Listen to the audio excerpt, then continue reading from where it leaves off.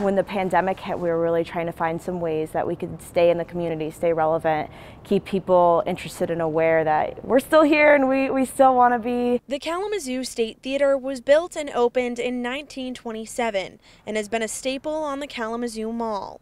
While they've been closed because of COVID-19, they decided to get creative to keep them going while still following social distancing guidelines. So we had to find ways to have smaller capacity.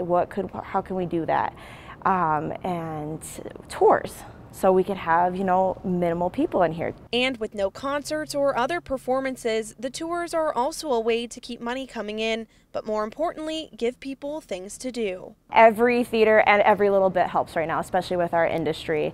Our industry was hit ridiculously hard with COVID-19. So any kind of revenue that can come in is definitely going to benefit. This is the green room, and then this is our dressing room over here. While many have seen the inside of the theater, the tour offers a different perspective and shows you things you wouldn't see at a performance. Going backstage and seeing the dressing rooms, where have all of our performers who have ever graced the stage hung out beforehand and after.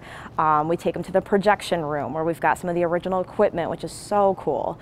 They get to go through the building and see the marquee room. Even the original organ is in the theater, along with one of the original statues that they say once went crowd surfing at a Red Hot Chili Peppers concert. Right now we don't have, a concert, we don't have a crowd, but this place is just very, very special, and I hope everybody would take an opportunity to come visit. Reporting in Kalamazoo, Lauren Coomer, Fox 17 News.